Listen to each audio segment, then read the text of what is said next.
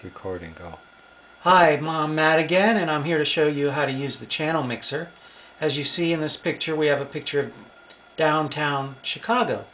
It was taken today. Today is November the 15th, 2007, and this picture has too much color in it, and the colors aren't good, so I'm going to change it to black and white. And this is how you do it. You go Image, Adjustments, and then you navigate down to where it says Channel Mixer.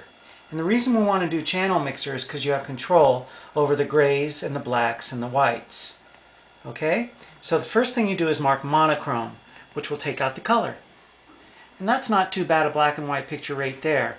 But to make it even more distinguished and detailed, I'm going to take away some of the red and I'm going to try it with some of the green.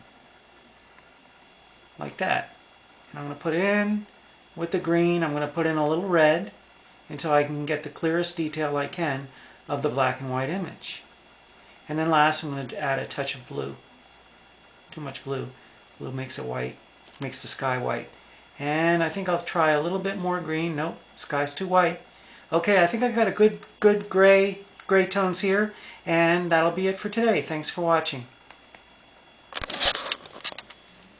Why did it turn off?